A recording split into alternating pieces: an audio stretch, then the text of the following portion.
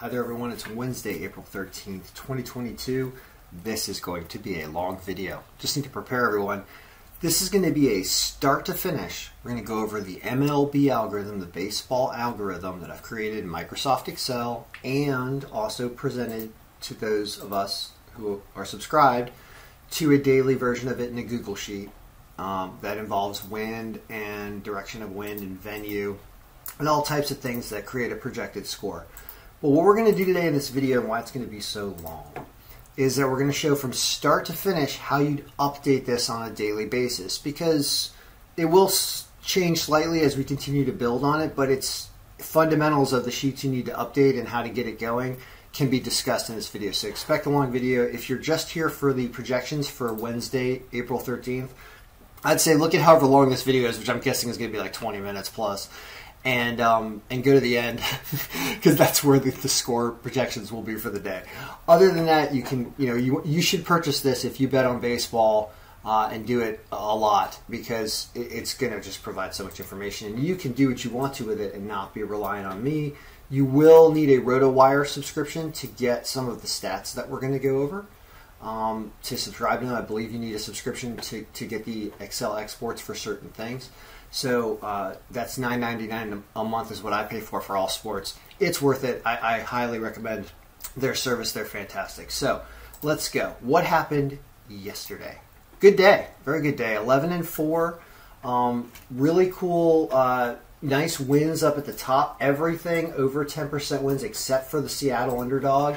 And they tried. I mean, they left like 9 guys on base. And this guy... pitched very well out of AAA, so unfortunately they don't win the game, but they did cover +1.5, I believe. The score of that game was right here. Yeah, they came back and got a run in the ninth and only lost by 1.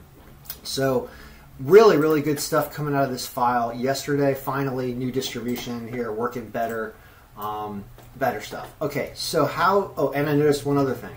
I forgot to put some pitcher whip percentages for people that were not 2021 pitchers in baseball, like different, AAA guys and stuff. That actually affects the projections, and that's wrong. So we'll fix that next time, but we got to look for that. Any zeros anywhere in any of these columns is not okay. So we got to fix any zeros. Here they show up in green instead of red because it's a negative factor. But anyway, all right. So what do we do? How do we get this thing going for tomorrow? Well, one thing I did is I connect the results tab to the matchups tab now so that we can simulate this by changing percentages. And I'm not going to do that today because that's not what this video is about. But how do we unfreeze this and set up for tomorrow, or essentially today, which is Wednesday, April 13th? First thing we need to do is wherever you see these matchups formulas, these things need to be turned into values. So I'm going to copy this area, Control-C, or just copy it, and then paste 1, 2, 3 values. Now we've unconnected everything. And this is just now frozen, which is good. Now, today, 4/13, what do? We go to our favorite source, RotoWire. We go to baseball, we go to sports betting. There are early games today. These games start in 40 minutes, so, I'm on the clock, right? Everybody's like, where's the picks, Ken? So we just downloaded the odds. We now open up the odds. The odds go in our sheet as I sip on coffee and almost drop my phone off the table. I'm trying to catch it with one hand. Got it. Okay. We're going to go to, I'm just going to put the phone on the floor. We're going to copy these odds right here. And then we go back to the Excel sheet and we go to the odds sheet. And the odds, excuse me, I'm not dying of COVID. I swear I'm fine. This odds area right here, we just want to paste. And it looks like there are fewer games today, so we want to get rid of these other games. They're at the bottom. And now we've got our games in here. So there are 12 games, it says. Well, if you go to the matchup sheet now, we have the matchup sheet set up for 15 games. These are all kind of connected formulas by 2 columns at a time. So in order to get rid of this, I just go down here to this blank column and then grab the bottom right where that black X is and just pull it up and kind of back autofill it and get rid of everything. So now we've got 12 games, assuming they're all in order. Sometimes I screw up the order here if there's a rain out, and I'll remove a game. But there are actually, let's see, 48. There are 24, so this is 12 games. So this is correct. Now, you're not getting any generated projections yet because of a few things. Pitchers aren't matching up with their pitching year. Well, from yesterday, we had a couple pitchers that were AAA and AA pitchers. We want to reset this to all 2021, and now we only have 2 pitchers that have a problem. Nick Lodolo and Chris Paddock. So let's look up Nick Lodolo and find out what Nick Lodolo's situation is. And we're going to do that by going into the daily lineup sheet, fantasy daily lineups. Now here is where Nick Lodolo, all right, he's a Cincinnati pitcher. This game might get rained out also. He played in AAA last year.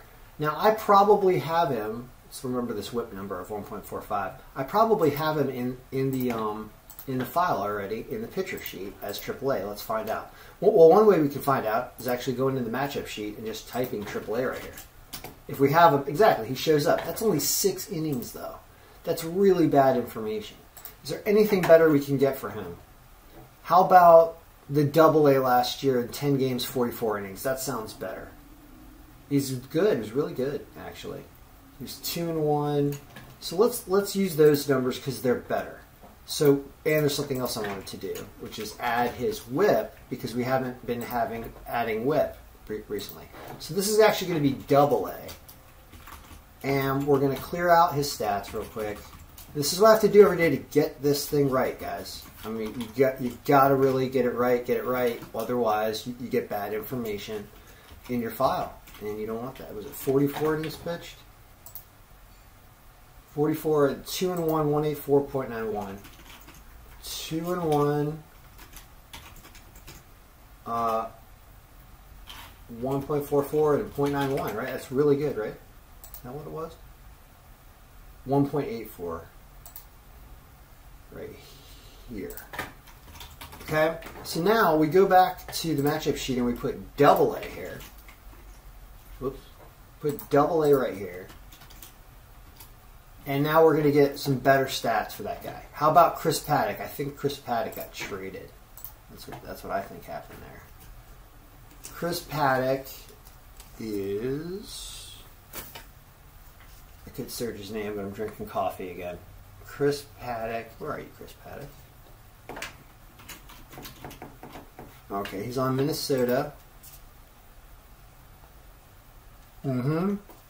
He played for San Diego last year. So we got to go to the matrix. Paddock.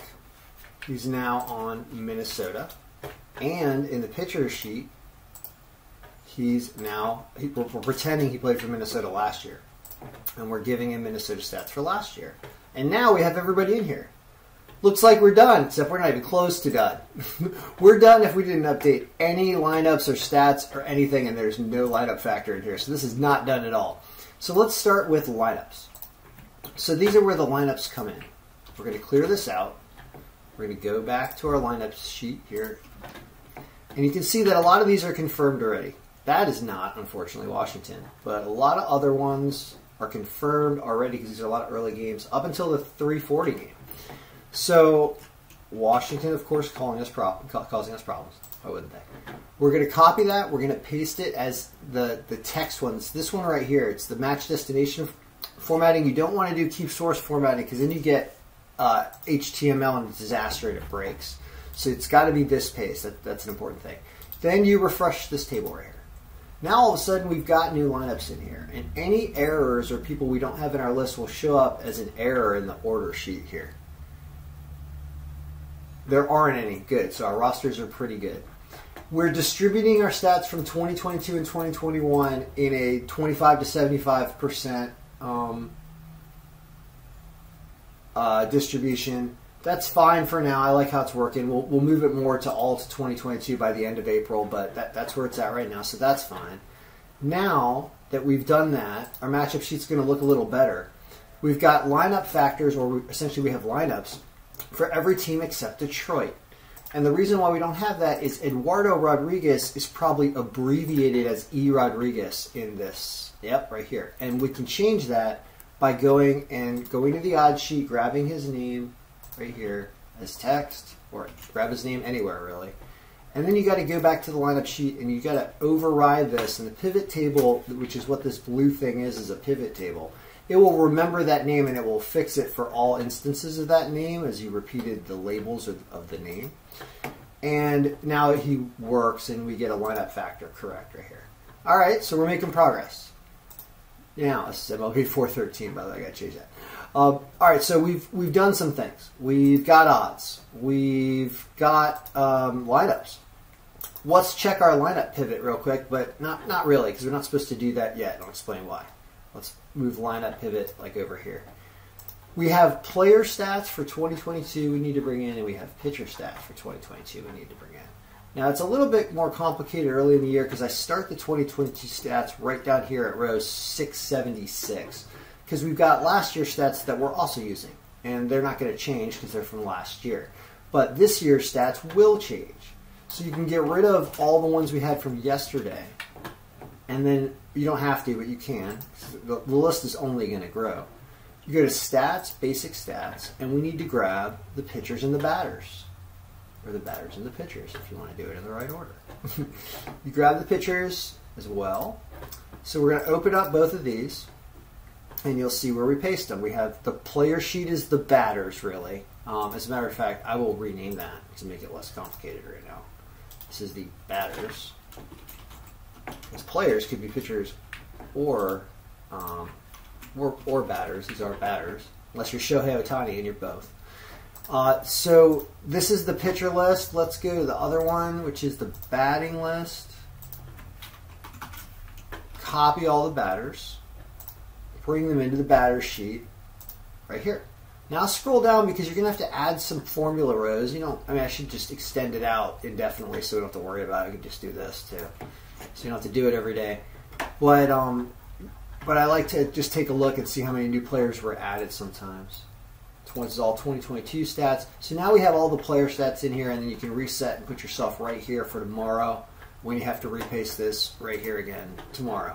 Or we could just have an anchor so that whenever you're over here and you don't know where you are, you just press Control down and it'll bring you to your anchor. Just do that.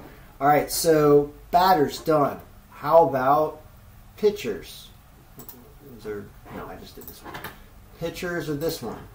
Tyler McGill, big win for the Mets yesterday. One of our losses. We had Philadelphia. McGill pitched well. So we go to the pitchers. We need to build an anchor for the pitchers as well. We'll do that in a second. They go right here. And we'll build our anchor. And let's see what we got here. Yeah, I've already extended formulas in this one, so you don't have to do that. The reason why everyone's showing up in pink is if they pitched last year and this year, they're in here twice, essentially, for each year. And so that's why they're highlighted in pink. That's our anchor, so we're good. So we've just brought in pitchers now, so that's done. Okay. So pitchers, batters, done. Now we have team batting and team pitching. It's a different set of statistics. They are under the team stats right here. Stats, team stats. We've got basic, basic right there. Basic advanced. Or not basic advanced, batting advanced. Oh, export there. We've got pitching basic and pitching advanced. And some people have mentioned, can you create a data connection to do this and do it automatically? And I guess you could, but you're going to have issues with formatting if anybody ever changes anything. And you're looking at how long does this actually take, because you're going to just do it once a day. It takes under a minute to do all four of these, right? And this is advanced what? Advanced pitching. So advanced pitching. I'll show you the order they go in. In the pitching one, the team pitching one, the advanced is the first one listed. So that's the advanced pitching. And then you're going to have what? Basic pitching is the next one. Copy. I'm just doing Control and the arrow key to move fast when I do that copy paste. That's the basic pitching. Then you've got advanced batting, which is, I believe, also going to be the first one listed on the batting. Let's find out. Yeah, I think so. Unless those are the exact same number of columns that we had to do that right. I think we did. And then batting is right here, regular batting. Okay, now you've just done all of those. They all can go away now. And you're left with what now? Injuries I'm not doing anything with yet, but eventually we'll do something with injuries when we get a full roster count of who's actually potentially playing.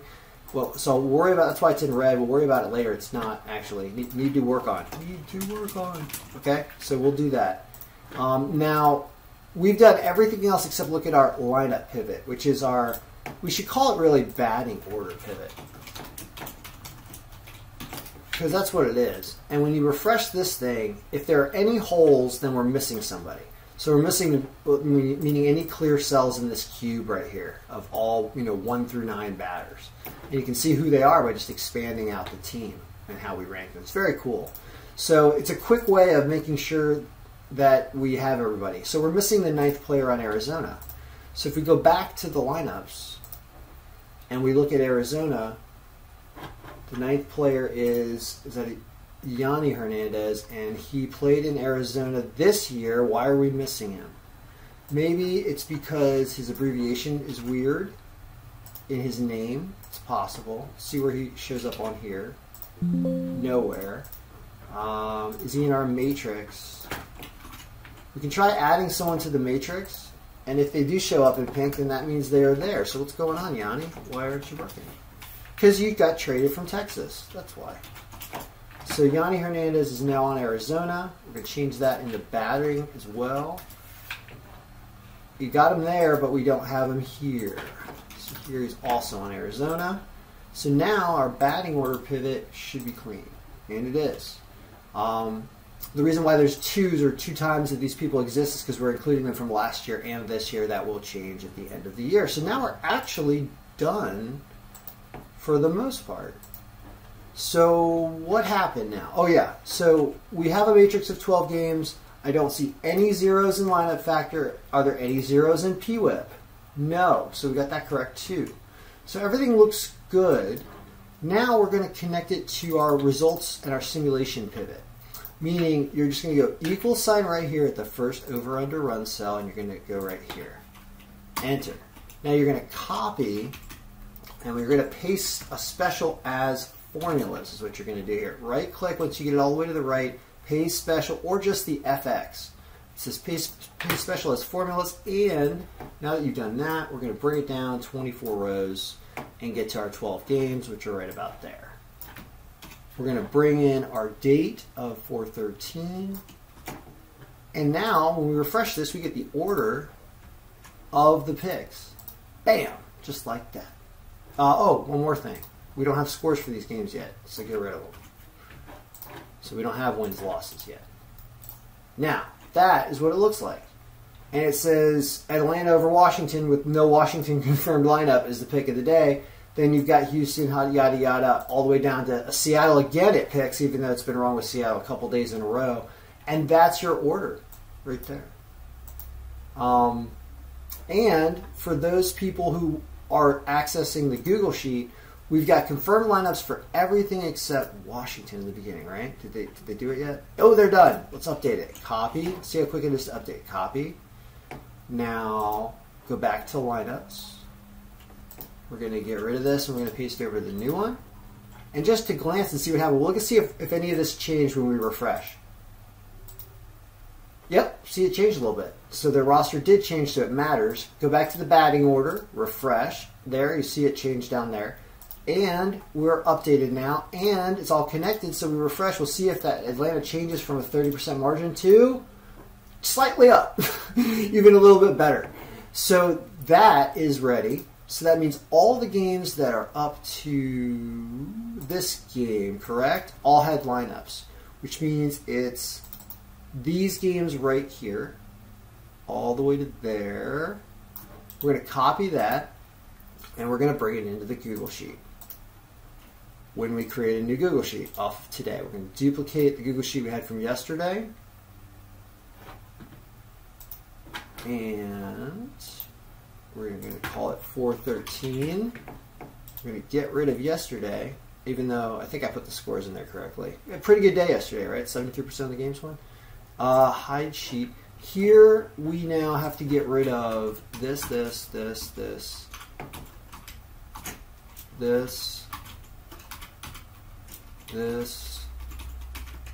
Oh, no, we want to leave projected eye score. We want to get rid of this. And let's zoom out a little bit, make it easier to look at. We don't need any of this from yesterday, even though it's going to get copied over anyway. And what comes in is what we just had here. These games with just confirmed lineups are what I'm putting in here. And then we wrap this, formatting, wrap. Okay. That should work. And then here's what else we do. So we've got our games. It still says Atlanta's number one. Well, what about all the conditions for those games? Well, they're right here. We got 72 degrees, 8 mile per hour out in that game. So you said 8 mile an hour out, 72. I'm not doing anything with temperature. It's just something we're looking at this point. Yeah, out and out. And that you see that just made Atlanta score even more runs because now all of a sudden you've got wind going out is what happened there. How about Cleveland, Cincinnati? That's where it's 63% rain, 14 miles an hour right to left. Oh, that brings up another thing I want to talk about. I don't know what I'm doing with right to left or left to right. All I'm doing formulas with are in and out. And so we got to do something with that per ballpark. I don't know exactly what to do there. So we'll work on that. This is a 64-degree game. Then Chicago and Pittsburgh is 373 9 mile per hour right to left. So we're not really doing anything with right to left. Is it 73 there? 3% rain. Then there's Mets in Philadelphia. Here you've got 76 8 mile per hour out. Okay. And out. Then you have LA Dodgers, Minnesota. 12% rain, 41-14 out. 14 out. 71 something percent rain is high, right? And then there's Boston, Detroit. 12% rain is in it. Where's Boston, Detroit? Right here. Oh, did I just do the wrong thing? No, I did the right thing.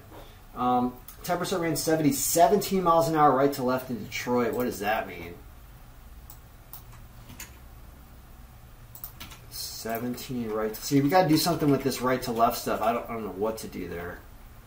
What's the rain chance? 10% rain, 70 degrees. And this was like... What was this 1% rain there? Does it matter? 0 in the Mets Philadelphia, right? No, it was something else. LA Minnesota was something.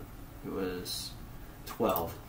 So, all right. So these are confirmed lineup games, and the projected eye scores have now changed. All right. Well, have we learned anything from this? Looking at an over in this Atlanta game, because why not? Josiah pitching again, huh? Didn't he just pitch? So you can see what Josiah did in his first start by doing 2022 here. Oh, no, sorry, not there. You have to do it in the Excel file. Sorry. Josiah Gray's 2022, he had an ERA at 9. Yikes. So keep that and see how you can simulate this year, what I just did there. His ERA and stuff changed right here. This is what we're going with, which is 7 innings from last year, which were also not good, but he has not started good this year, and the score gets even worse. It goes from 8-2 to 10-1 or something. So that game, which is starting very soon, is an over. It's an Atlanta team run game. You can understand why they're minus 210, right? Cleveland, Cincinnati goes up a little bit because of some right to left wind. But I don't know if that's right. Cincinnati can be a ballpark where it can fly out. I just can't remember which direction it matters.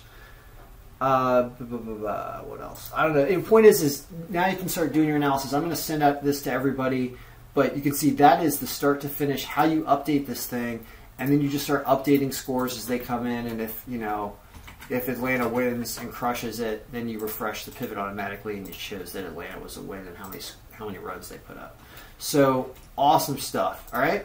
Good luck, everyone. Go purchase a copy of this while I'm still selling it, because at the end of April, I'm going to move on to other stuff and not be doing this at this intensity every day. It's just I'm getting this ready and getting it out. And so you should be able to update it yourself and take it from there, and then just send me the good stories. Be like, oh my God, I hit 13 in a row yesterday. I'll be like, I know. It does that sometime. All right, so good luck, everyone. May all your picks be winning.